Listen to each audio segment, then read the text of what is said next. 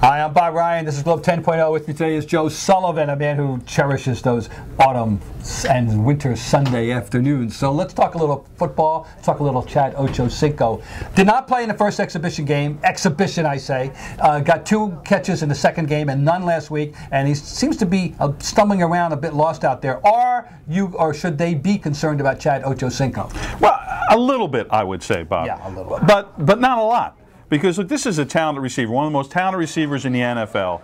And he's with Brady, one of the best quarterbacks in the NFL. And we've seen this before. Receivers come in here and suddenly they're better than they were with their other teams. Why would it be any different, Bob? I'm not particularly worried, but people, because he's Ochocinco and because he has this other life. Once the football day is over, he's tweeting and he's doing this and he's doing that, and people think he should be burying his nose in the playbook. That's the problem, or looking at the films, or or whatever. I think this is the problem, but people assume that he's not conscientious. The fact of the matter is, when it comes to his job, he's very conscientious. Yeah, that's always been his reputation in the locker room. Even though he's a jokester, he's someone who's serious on the field.